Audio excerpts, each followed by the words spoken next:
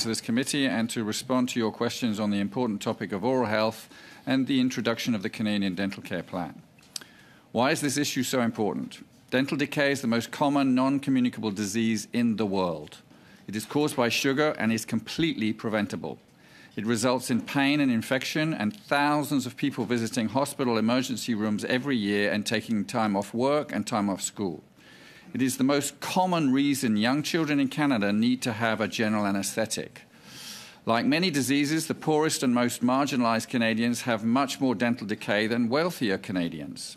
At the same time, the poorest and most marginalized Canadians often have no dental insurance and cannot afford dental care. This is why the CDCP is so important. There are many Canadians with oral diseases who cannot afford oral health care even when they are in pain. My example was dental decay, but gum disease is also very common, and many Canadians have missing teeth affecting their ability to eat, to smile, to socialize, and to work. On top of this, many seniors in long-term care centres who are unable to clean their mouths are at risk of catching pneumonia and dying because of accumulated dirt in their mouths. Also, rates of cancer of the mouth and throat are increasing in Canada. Oral health is health. Oral health care is health care. It is very important that we put the mouth back in the body and reverse this historical anachronism, and the CDCP is an excellent first step in this direction. Among OECD countries, Canada had nearly the lowest level of publicly funded dental care, even lower than our neighbours to the south. The WHO recently published its Global Oral Health Action Plan, stating, among other things, that countries should integrate oral health care in universal health care, and Canada is now moving in that direction. So how can the CDCP help Canadians? It now means that the poorest and most marginalized Canadians can obtain a good range of oral health care. It means young kids can obtain timely care to prevent dental decay and not be subject to a general anesthetic. It means seniors living in long-term care centres can be more easily visited by an oral health professional to have their mouths cleaned. It means that people at risk of mouth and throat cancer can be seen more regularly by health professionals who are expert in caring for the mouth and so can be diagnosed and treated earlier. However, there are limits of the CDCP. While cost is the largest barrier to dental care, it is not the only one. The CDCP is an excellent first step in addressing cost, but it does not deal with other barriers. For instance, many seniors living in long-term care centres have limited mobility, so providing dental clinics and/or mobile dental care in those centres is important. People with a broad range of disabilities have difficulty accessing dental care services that can accommodate their wheelchair or their hearing problem or their communication problem or their multiple other health issues, making their dental care complex. Many people live in rural and remote areas with no dental services and need both mobile dental care, teledentistry services, and care integrated with other health services they receive. Oral diseases have the same causes and occur in the same people who have a range of other chronic diseases such as diabetes, heart disease, asthma, arthritis, cancer, and dementia. These people often access community health centres for a range of health and social services. Dental care needs to be integrated in these community centres on a large scale. And an unfortunate, unintended consequence of the CDCP is that university and college clinics, where dentists, dental hygienists, and denturists are trained, used to be primary sites for dental care for people who had problems accessing dental care. But the CDCP now means that many of them can now access that care more quickly in private offices. So the CDCP is inadvertently depriving future oral health care professionals of essential training opportunities. This issue needs to be urgently addressed. So what needs to be done to address the non-cost barriers? We need to better integrate dental care with health care in community health centres, long-term care settings, and hospitals. We need to better train oral professionals to care for people with more complex oral health care needs and to provide a broader range of services using modern technology in a broader range of settings. We need to recognize that caring for a person with, for instance, Alzheimer's disease is more complicated and takes more time than caring for a healthy adult, and so alternative, additional compensation models for the professionals providing those services need to be developed.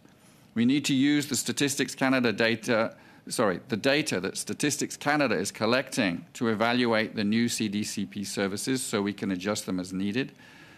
And we need to better integrate the university and college dental training programs into the CDCP-related activities so they can train personnel appropriately in a range of settings and develop, test, and evaluate programs to address the non-financial barriers to dental care that I previously outlined.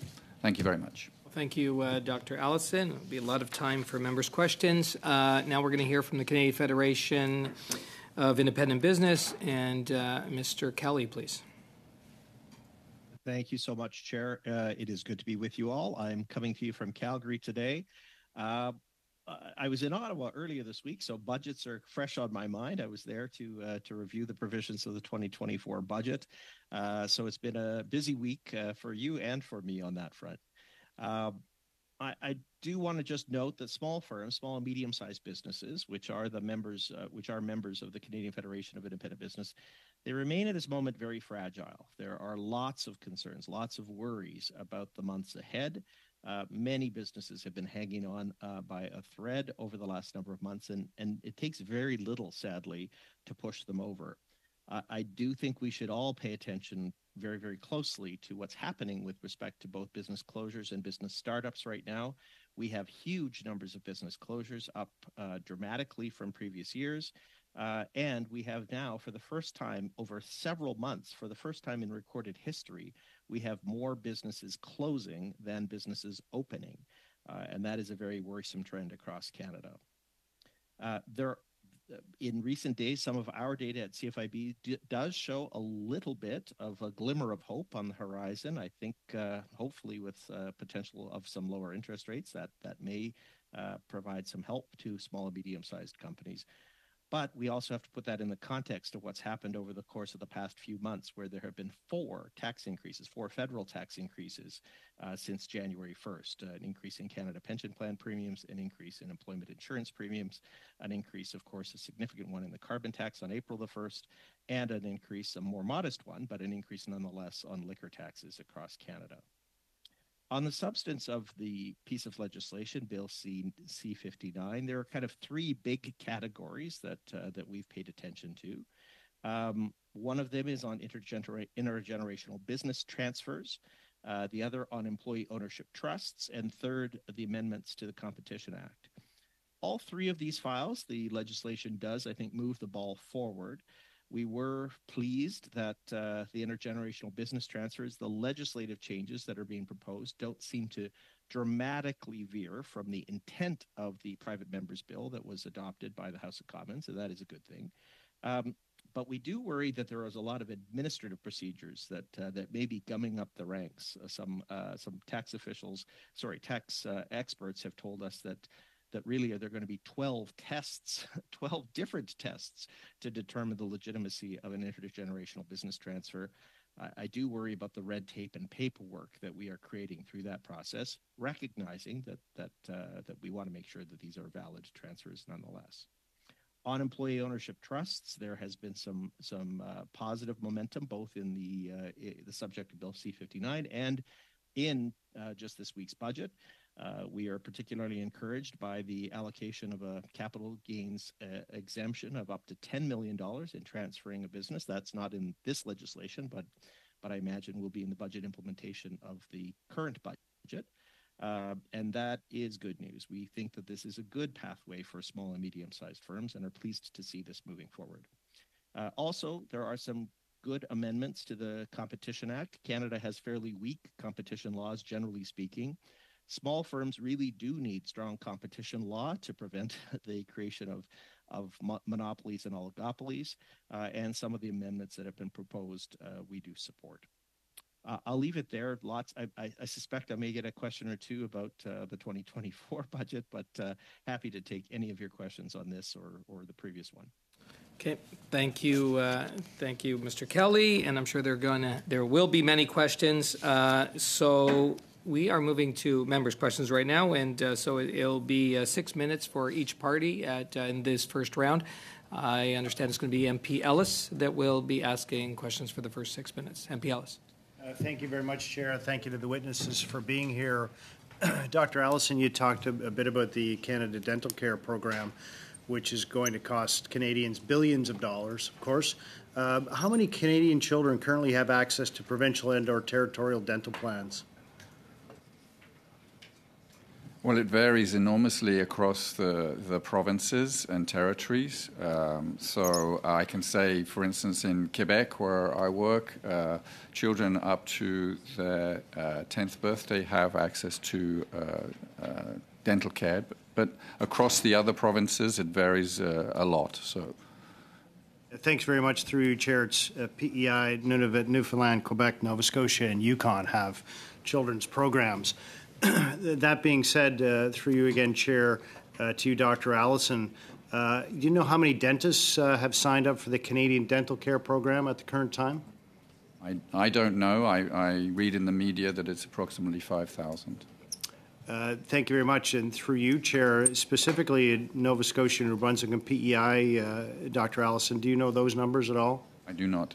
Thank you very much. And through you, Chair, that would be 8 out of 1,170 dentists. Are you aware of that number, sir? I was not. Yeah.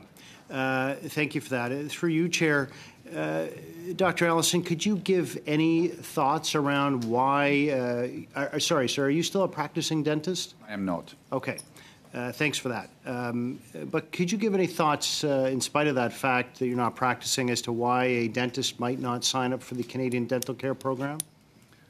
Well, I believe that it's a very large change in the dental care practice in the country, and dentists and dental hygienists and dentists have been used to dealing with private dental insurance primarily, and so now they're going to have to deal with the federal government through this. That's a very large change. It's a very large change in the way they're dealing with things. So I think anytime there's a significant change, any group of people are cautious. They want to know the details. So it's quite understandable that they're hesitant to sign up until they understand the details of the program fully.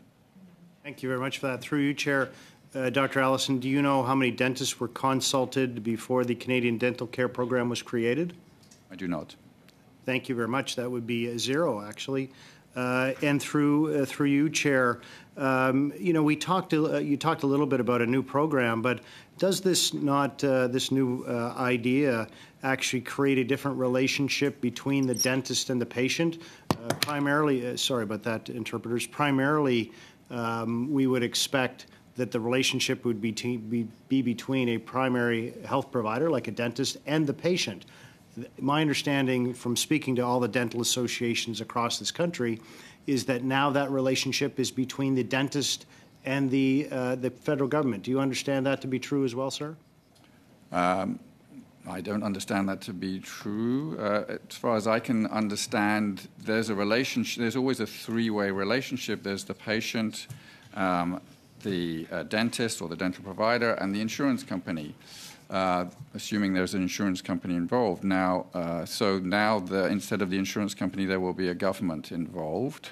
So there is sometimes a third party involved in the situation. Thank you very much. And through you, Chair, Dr. Allison, do you know how many, have you talked to any dentists about this program? I have. Yeah, and thank you very much. And through you, Chair, have you talked to them specifically about this change in relationship? Have any of them brought about that concern to you? Because they've brought it up to me. They have not brought that concern to me, no. Okay, excellent. Thank you. How much more time do I have left, Chair? You have 2 and a bit minutes. Oh, great. Thank you. Yeah. And through you, if I may, to you, Dr. Allison, again, do you know how many Canadians don't have access to a primary care provider in Canada? Primary dental care provider? No, primary health care provider. Family doctor, let's say that. I don't know. Yeah. It's 6.5 million Canadians. Yeah.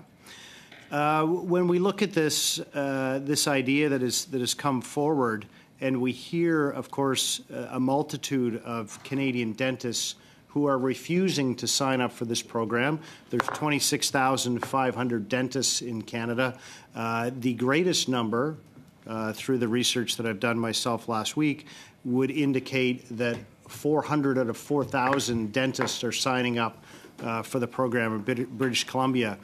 Does that indicate to you that there's a significant problem here, sir? It indicates that there's lots of people who are cautious to sign up, yes. I'm sorry, sir. That wasn't exactly the question I asked. Maybe I'll try again. Do you think there's a significant problem with the Canada Dental Care program with dentists are not signing up for it? So if they need to sign up with it, which apparently they do not need to sign up with it, then I don't see that it's a problem.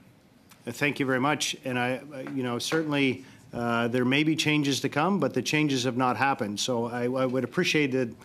I don't want to call your integrity into question. That's not what I'm doing. But suggesting that the things have changed when they have not yet to change, that's not entirely true, is it, sir?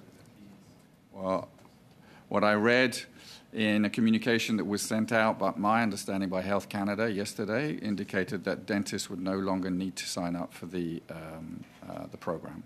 And thank you very much. And through you, Chair, sir, could you provide the date on which that is touted to happen? Sorry, I don't understand. The date on which the dentists will no longer have to sign up for this program? I don't know. I understood the communication. That's July. That's the time, MP Ellis. July, thank you. So we're going to go to MP Thompson, and I understand you'll be sharing your time with MP Baker. Yes. I will, thank you. I just wanted to clarify for the record, Newfoundland and Labrador, my province, does have a dental program for children, but it's certainly nowhere near the scope that is needed, so there's a huge gap there. Dr. Allison, earlier today we heard from someone from the Canadian Society for Disabilities in Oral Health, and she recommended that dental care, oral care, health care for disabled persons become a specialty as a way to break down the barriers that the disabled population is encountering. You referenced integrated care and very much specialized dental care, and through your opening remarks, I drew from that in my language, the places where people reside, if it's long-term care for seniors or community health centers in particular, which then lends itself to a primary health care model, where it's an integrated multidisciplinary approach. Why in 2024 are we still struggling with an integration of oral health care within primary health care? How do we bring the medical schools forward, the dental schools forward, so that we truly see this as wraparound primary essential care? Well, as I referred to in my opening remarks, we have this unfortunate anachronism where we have separate doctors for the mouth compared to the rest of the body, and that reflects all elements of training and service delivery. And Canada is not the only country, as I'm sure you're aware. It's the model pretty much everywhere in the world. In my view, that's an unfortunate model, and we should be bringing oral healthcare professionals into the primary healthcare team on a very large scale. There's no difference between, as I said in my remarks, between the causes of dental decay and the causes of many other chronic diseases. It's just how they're manifest. And so I think it's very relevant to have oral healthcare professionals in primary healthcare teams in a range of settings, as I said. Getting back to your issues around people with disabilities, clearly we need to have models where people who care for the mouths of those people go to them, because often they have great difficulty getting into private offices, or they can come to a local hospital, local community health center setting, and the oral health professionals can go there. So I think on many, many fronts, for people with complex diseases, and just young kids and many people, going to the community health center and getting oral health care there would be the best model. Thank you. Baker, MP Baker. Thanks very much. Chair, how much time do I have? 3 minutes. I'd like to turn, if I could, to Mr. Kelly. Mr. Kelly, first of all, if I may, given that 2024, the 2024 budget was just released this week. I must thank you for your advocacy on the Canada carbon rebates for SMEs. Thank you for that. And I understand you work closely with the government on this aspect, so thank you for that. And the rebate for SMEs is an accelerated return process to provide direct refunds to small and medium-sized businesses. Can you speak to this and your views on the government broadening its eligibility rules? Sure. Happy to. It is very good news that after 5 long years of wait, small and medium-sized firms are going to see government make good on its commitment to rebate a small portion of carbon tax revenues back to SMEs. We estimate at CFIB that businesses in general pay 40% of the cost of the carbon tax, but of course, to date, they've received almost none of the revenue back. Also, the $2.5 billion that has been sitting on the books of the Government of Canada obviously prevents the government from making a credible case that the tax is, in fact, revenue neutral. So it is really good news that the government is intending, I hope, later this year to give that money back to small businesses. The breakthrough really was, I think, though, expanding significantly the eligibility rules. Under the previous scenario that was proposed by government and planned for over the course of the past 5 years, the intention was to give the money back to emissions-intensive, trade-exposed businesses only. The government document suggests that that might have been only about 20,000 businesses. With the change that has been made, 600,000 small and medium-sized businesses will be receiving a portion back of carbon tax revenue, and that is certainly good news. We don't know the dollar amounts yet, so we're waiting. There's a whole host of details that need to come back, but this is positive, and we received it as such as an element of the 2024 budget package. Well, thank you very much for that. I think I've got about a minute left. Just sticking to the topic of the budget, you've said recently that most small business owners will come out ahead or be unaffected by capital gains changes in budget 2024. Can you explain the rationale for that point of view? Sure. Look, the small businesses look at capital gains from two perspectives. Primarily, our members, small and medium-sized companies, look at it from look at the capital gains treatment when you sell your business. Most small business owners count on the sale price of their business to fund their own retirement. They don't have pension plans like other Canadians might. So on that front, it is very good news that the lifetime capital gains exemption will rise from $1 million to $1.25 million. Plus, we are encouraged with the new Canadian Entrepreneur Incentive that will provide over a 10-year period up to $2 million at a lower capital gains treatment than before. Those two measures we think are positive. I will say there's a bunch of exceptions to this, and though, I got to tell you that Canadian Entrepreneurs Incentive is going to be an incredibly divisive policy because about half of Canada's small businesses, we estimate, government has proposed would be ineligible for that additional $2 million. So we are quite worried about that. The other capital gains treatment, though, is capital gains within the corporation itself, and all of that now will be taxed at 67%. And we're certainly hearing from small and medium-sized businesses with significant worries about the increase in capital gains where it comes in. There's no $250,000 kept at 50% for corporations. That's all going to be taxed now at 67%, and that is a worry, a big one for a lot of small businesses, particularly in startups and technology firms, etc.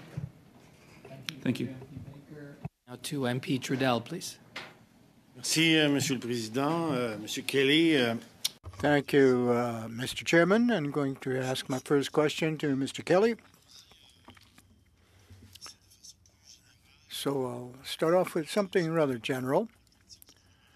Do you feel that the current government policy vis-a-vis SMEs is fair? Are they doing enough to help small and medium-sized businesses in Canada?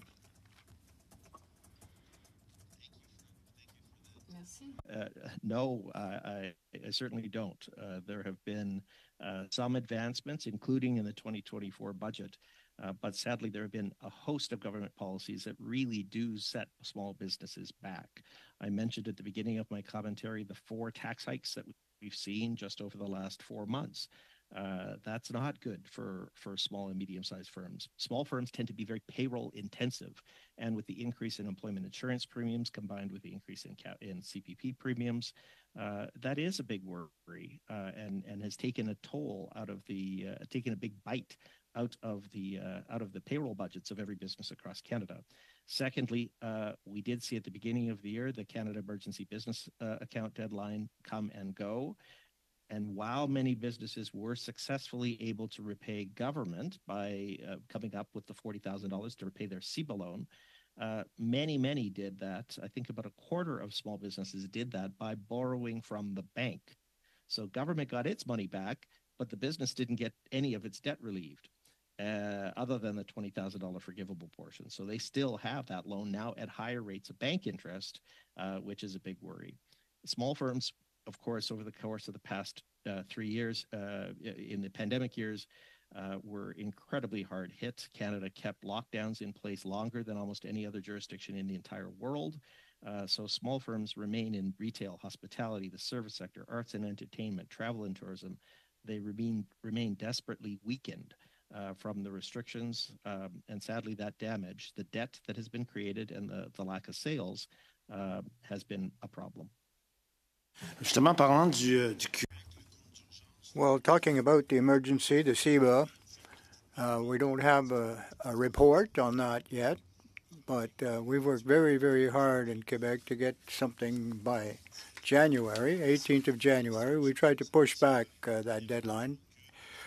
Anyway, we've had reports that the community SMEs is very important to any economy. Tens of thousands of individuals went bankrupt recently. So what's been the outcome for that? What are the repercussions? Starting to see the price of some of those policies and the lack of changes. We were of course very happy to have your party's support for an increase in the CEBA deadline. Unfortunately, that didn't happen.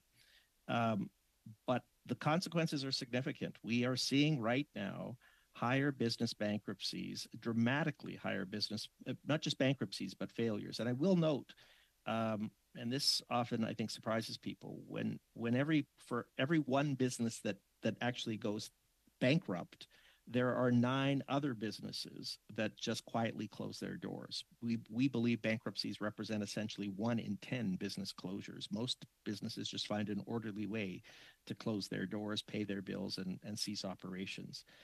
It's heartbreaking to see some of those businesses fail. Now, I will say business failure is an accepted part of being an entrepreneur. Businesses fail in good times and in bad times, with good government policies and bad government policies. But we are seeing such a dramatic rise in business bankruptcies, and along with it, a reduction in the number of business startups. And those two things have not been seen together in the way that they're happening right now, ever. So we have now a net outflow of business owners. I do worry that the back end damage of the CEBA loan program will push more over the edge. Businesses are not going to make it, not because they're not viable businesses, but because they can't outrun their debt. So it is good news that there is going to be some money coming back from the carbon tax rebate, long overdue. That, of course, isn't going to be in the case in Quebec or in British Columbia, but in the 8 other provinces. Secondly, we are hoping that with some pieces of the capital gains changes that are positive, that may send a good message to some entrepreneurs. But I do worry about where we're headed in Canada, and for small business owners, these are not easy days. Merci. Combien de reste de temps, Monsieur le Président? How much time left? 1 minute? Good. Once again, Mr. Kelly, in CE59, there is some improvement in transgenerational or cross-generational transfer for agriculture farms. How significant is this to small business owners? Transfer function. Generational transfers are very significant. We have a massive exit of business owners, not because of business failures. The other big thing that is coming, the other demographic reality that is facing us as Canadians, is the fact that many business owners are just getting older. Look, business owners often talk about their retirement in very different terms. My favorite story, of course, is a farmer who was just delighted that dad finally showed him the books of the company because he was the successor and was about to take it over. And the son in this story was 65, and dad finally shared with his 65-year-old son the books of the operation so that he could take it over. This is a classic entrepreneurial story, but time runs out for business owners.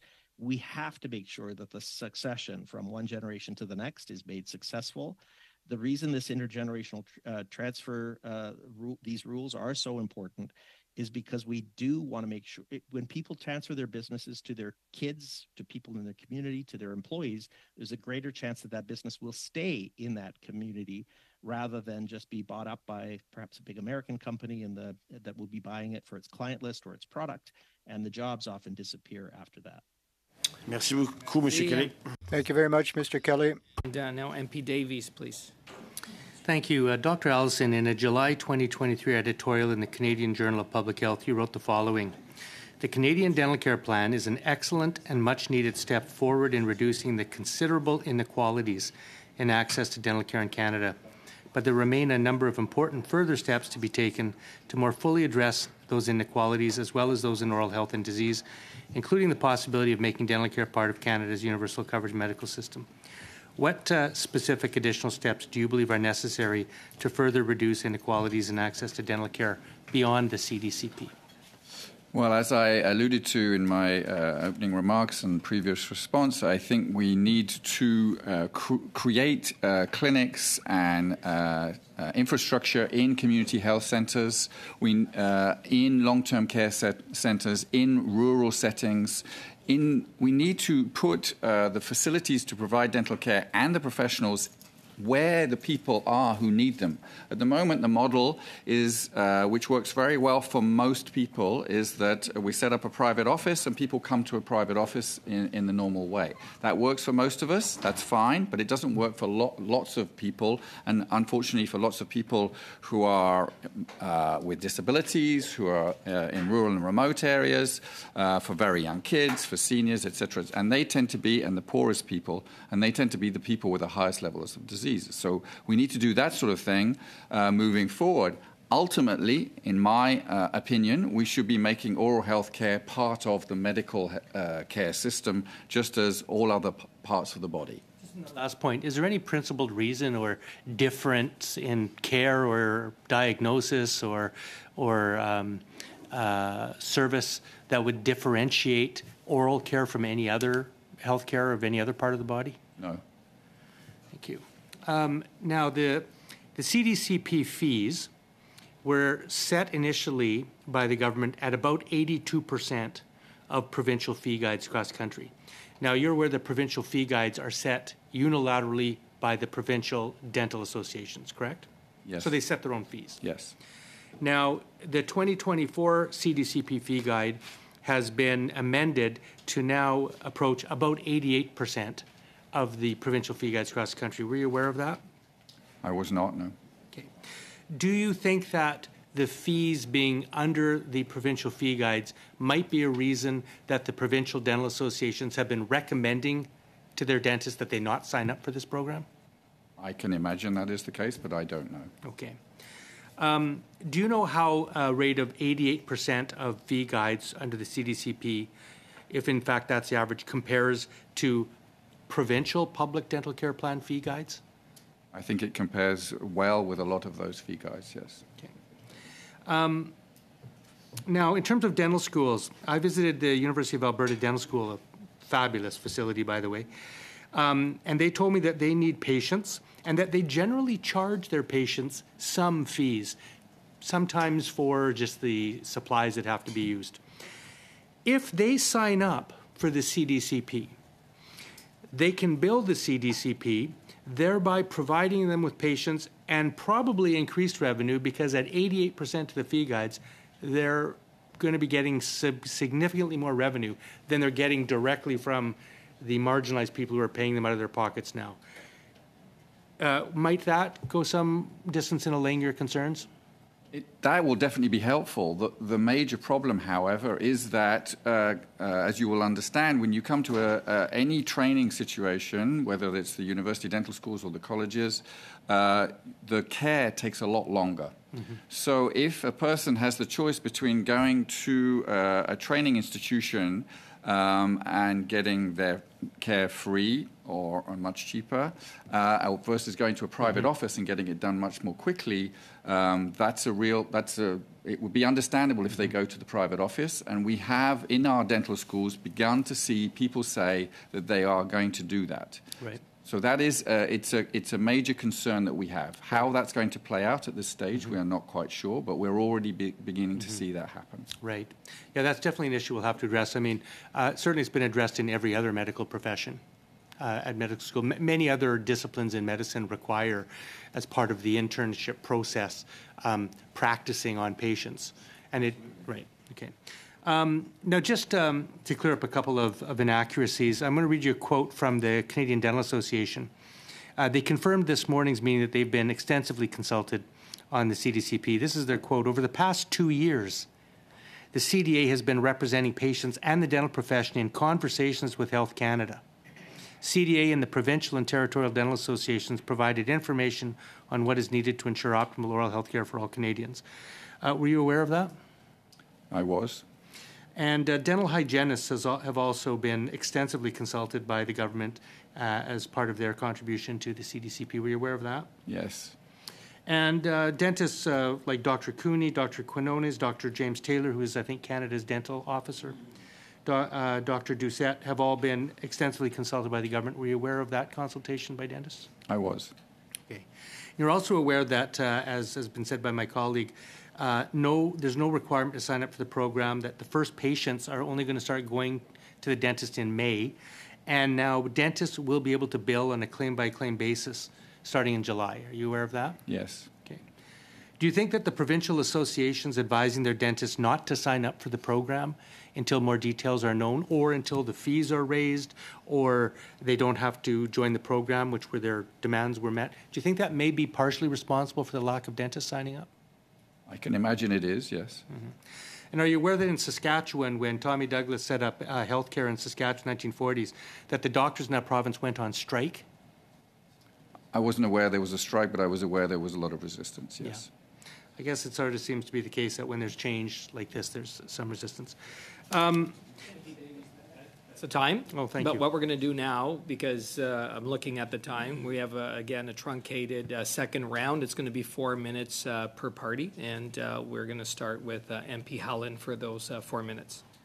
Thanks, Chair. Mr. Kelly, since I don't have much time, I'll appreciate some short answers. Just a dollar amount, how much have your members received in carbon tax rebates today after 5 years? I just need the dollar amount.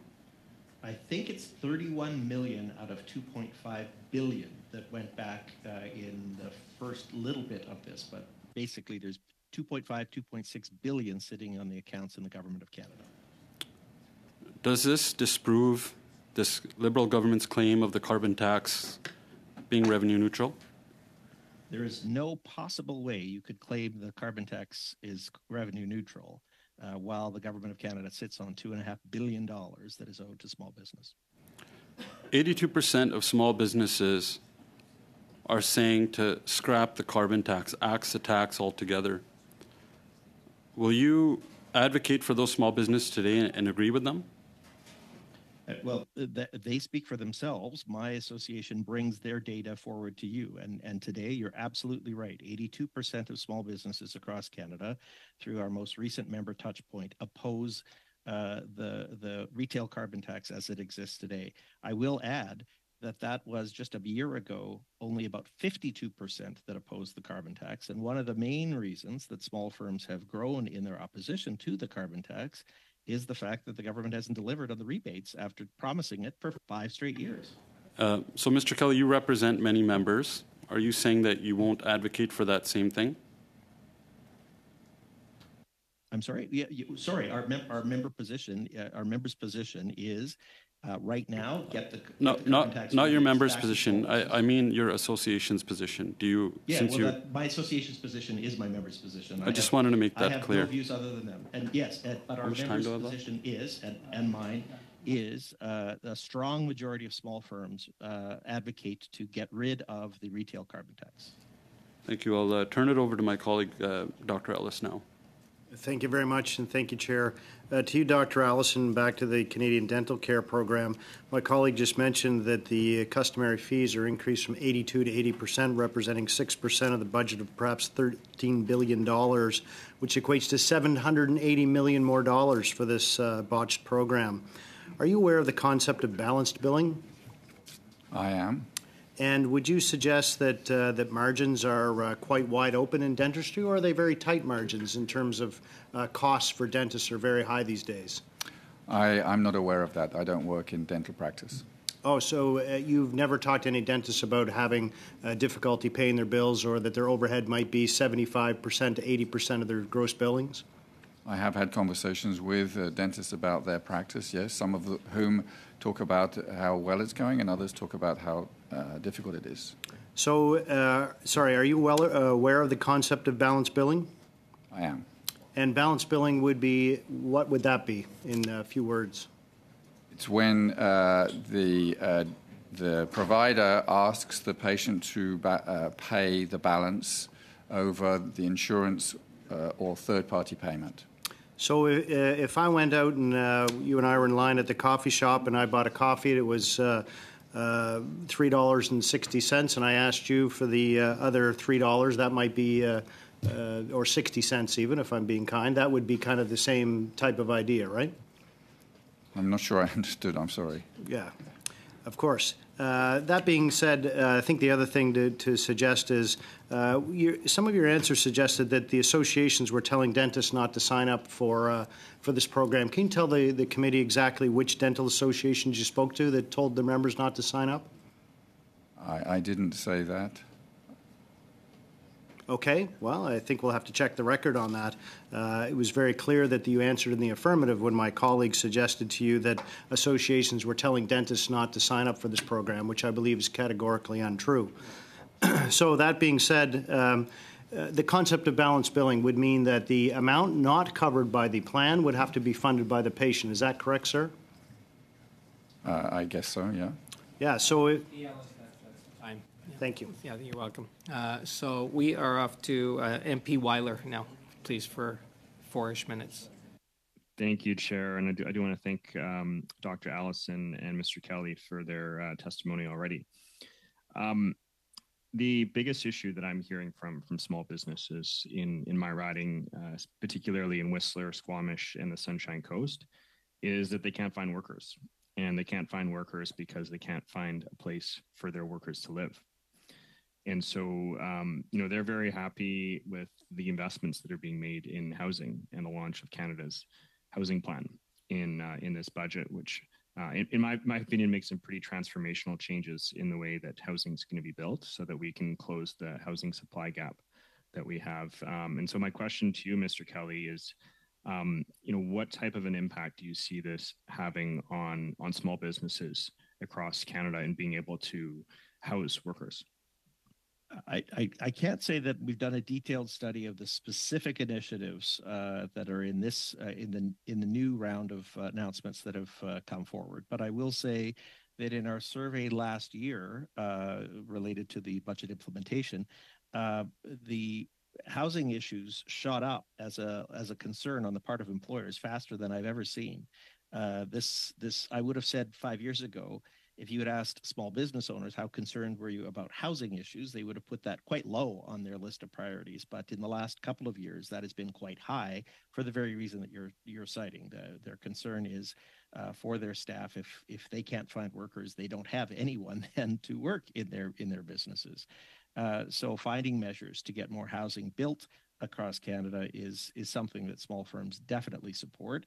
The specific measures that have been taken, I'm sorry, I'm probably not able to qualify to speak on the specific new measures, as I've been focused on capital gains taxation and the carbon rebate.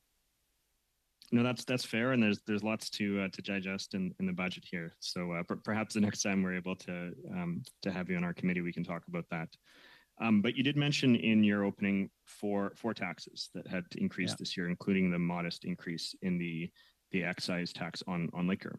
Yes. But you didn't mention at the same time that there is excise tax being cut in half on craft brewers. And I understand that about 94% of brewers in Canada are below the 15,000 hectoliter threshold, where excise taxes are going to be cut in half. I know in my own riding, all but one brewery, and there are 9 of them, fall into that threshold. And so I was wondering what you're hearing from the impact of this measure on those businesses. Well, look, we certainly were thrilled when the government did reduce the planned increase, the inflationary increase on liquor excise taxes. And I think the measure that was taken with respect to beer is a very positive one. You're absolutely right. For craft brewers, that is a big deal. When we look at liquor taxes more broadly, though, we look at it not just on the effect on the brewers or the producers of the alcohol products, but throughout the food chain on the restaurants and bars and others that use these products, sell these products, and the markup that then they have to come up with. So that's why I was focusing on the broader issue of the increase in the tax rate. But the beer change was a very good one. Thank you. And just with my last question here, you brought up the CEBA loans that we had the repayment deadline earlier this year. I understand about 80% had been repaid by that time. Of the remainder that's kicked into other low interest loans or refinancing, do you have a sense of where the majority, like which sector of small businesses are the majority of where those outstanding CEBA loans are going to be? The sectors that we know are having the hardest time with repayment are retail, hospitality, the service sector, arts and entertainment, travel and tourism. These are the sectors that, of course, were enduring the lockdown measures the longest, and of course have probably the longest road to recovery. I will say, though, while it is good news that 80% of businesses did repay by the deadline, I'll add that the way that many of these businesses found the money to repay the bank CEBA loan was by taking out another bank loan, and in some cases putting the CEBA loan on their credit card in order to pay it off. So about a quarter of those that were able to repay their CEBA loan, which one is a good thing. They got the forgivable portion, so that's positive. But they did so in an incredibly expensive way by borrowing to repay a loan. And I likened that to taking money out on your Visa to pay your MasterCard bill. That's not a great success from my perspective. Thank you, and thank you, MP Weiler. And now to welcome MP Samari. Yeah, good to see you. Oui, merci, Monsieur le Président. Salutations à tous les collègues. Thank you very much, Mr. Chairman. I'm very pleased to be back, and I greet all my colleagues. My questions will be for Mr. Kelly. Now, of course, I'm referring, to the C-59, which is not the current budget we're discussing, but the one that was tabled last year. And my question will deal with competition issues. Would you agree with the changes that have been brought to bear in the Competition Act? And if so, please expand on that. We do like some of the amendments to the competition laws in Canada. This is a big deal for small firms. There's been so much consolidation. Small firms feel like they have very little bargaining power with some of the large oligopolies and monopolies that exist in Canada. So that it is good news that we are starting to strengthen Canada's competition laws across the country. Modernizing the merger review regime, improving the effectiveness of some of the investigations of anti-competitive conduct, strengthening the enforcement against abusive dominance by big companies, as well as introducing right to repair rules. These are some positive measures that we saw in that. I will say that these are, I would say, fairly modest competition changes. These aren't big ones, but it is the first time in a long time that we've seen some additional teeth be put in competition law in Canada, and that is a good thing. We're going to have to test this out, see how it works, and of course we will, as an association, always give feedback back to government and all opposition parties like yours as to how things are going. Merci pour votre réponse. Well, thank you for that answer. Very nuanced. Of course, the part of the on competition could have gone a little bit further from what you've said. What would your suggestions be to improve the bill, to improve the Competition Act? We do have a more detailed submission, and I'll be very pleased to send it to the committee, to you, with some further recommendations on this front. But I will say we do need to look at some of the U.S., for example, has in many respects stronger competition rules than does Canada, and so we've borrowed from a few of those approaches. I don't have the details in front of me. My apologies. Oui, donc pas de problème. No problem, and we'd appreciate receiving that as quickly as you can, of course, because we have to propose amendments in very short order, so the sooner the better, and much appreciated. But once again, still in the field of the Competition Act, there's been mention made of rights to repair, a right to repair, or reparation. So the law could go further, but some people fear that the way that is worded, it serves the automobile industry, and they'd say, oh, it would be too complicated to change our methods or methodology or protocols. So the right to repair is not really their responsibility. What could we do to improve that?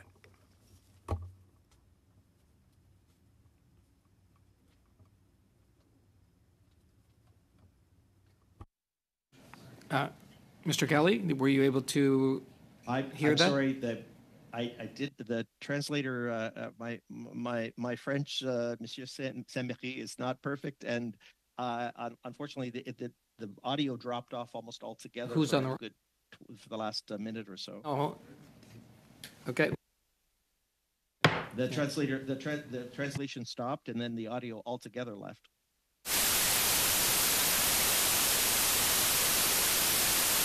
On the wrong channel, and I guess so. What we're going to ask is that MP Saint-Méry, can you repeat your question and let us know right away, Mr. Kelly, if you're hearing it. Yeah. Okay, so I think this might be a real fix-up between the large monopolies here and against the interest of SMEs and against competition, perhaps. Did I understand that correctly? Can you hear the interpreter, Mr. Kelly? Okay, so my question, to re-paraphrase, in the part of the Competition Act, the right to repair. Do you have any comments? Please. This is an issue that we've heard from several sectors of the economy, that where the right to repair, the rights to be able to access and understand for those that are doing the repair work, also the end user, is very, very important. And with some of the market power that exists from some of the large guys, that isn't always provided. So I know that the government has been making some changes in this area, and I think is trying to strike the right balance between proprietary information and the ability for customers and those doing repair work to have access to some of this needed information. So I do think that there is progress. My level of detailed knowledge is, I think we have some other views that I can include in the letter that I'd send to you. Merci. And thank you, MP Saint-Méry. And now to MP Davies. This will be the last 4 minutes of questions for these two witnesses. Thank you. Dr. Allison, again, you wrote in the Canadian Journal of Public Health, quote, "It's important to understand that the proportion of Canadians reporting not visiting a dentist because of the cost has increased from 17% in 2007 to 28% in 2016. It's interesting to note that that's the term of the last Conservative government, actually. Furthermore, in 2018, Statistics Canada reported that 36.4% of Canadians had no dental insurance, and CIHI data indicate that in 2019, the most recent normal pre-pandemic year for data, while total expenditure on dental care in Canada was $16.4 billion, only $1 billion, 6.2%, was publicly funded. By establishing the CDCP, some 9 million Canadians will be able to visit a dentist. What will be the long-term health and economic impacts of that program? In terms of health, there will be lots of preventive measures that can be put into place amongst kids and amongst all age groups, seniors as well. So we're going to prevent lots of diseases. That's going to reduce lots of costs of people who couldn't otherwise afford to get to the dentist, going to the ER and taking the time from ERs, receiving painkillers and antibiotics. Often those antibiotics are not going to be helpful, so we're contributing to antimicrobial resistance, which is a major public health problem as well as the actual cost of that care. So it's much better if those people who need urgent dental care are able to get to the dentist, the dental hygienist, and others that can provide it directly. So there's going to be lots of cost benefits, health benefits. There's going to be lots of social benefits in terms of people not taking as much time off school and work. So when my grandma said an ounce of prevention is worth a pound of cure, she may have been onto something. Absolutely. Okay. Mr. Kelly, on February 27, 2024, the Calgary and Edmonton Chambers of Commerce issued a joint statement calling on the government of Alberta to discuss the viability of a federal pharmacare plan in their province. They said, quote, with the ongoing labor shortage and need to attract talent and the cost to employers for providing health-related benefits, along with the financial benefit of pooling resources across provinces, a national pharmacare program, if developed well, could benefit Alberta's economy. Do you agree with that statement? This has been a tricky issue. In member surveys, we do get mixed views from small business owners. There's no question that some do see many small firms struggle to have employee benefits plans that would be anywhere close to as generous as positions in government or in large corporations. And so there could be an equalizing effect if with the creation of these programs. In some cases, employers are happy to dump their costs onto government, and I do worry that may happen with some companies just basically exiting the provision of coverage, and as government picks up the tab. But the other big thing that business owners know is that with all of these major programmatic changes, there are new costs, and we know that often governments look to small and medium-sized businesses to pick up these costs, as we've seen in recent days. So it isn't an easy calculation. I think in the last member survey that I showed, there was mixed support for the addition of pharmacare. Mr. Kelly, I've limited time. You actually put a survey out in 2019, the CFIB, that highlighted that 47% of business owners are in favor of introducing pharmacare, while only 27% expressed opposition. That's about a 2-to-1 margin. Is that correct? Is that what the survey showed?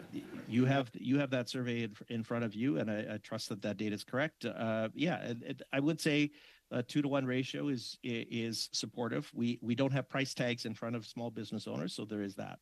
Thank you. Thank you very much, MP Davies. That is it. Thank you, Mr. Kelly, Dr. Allison. Thank you for your remarks, for your testimony, for the many questions that you answered. Much appreciative on behalf of the committee and the committee members. And we wish you the best with the rest of your day. So thank you very much. At this time, we're going to transition to our next panel of witnesses. So we're suspended.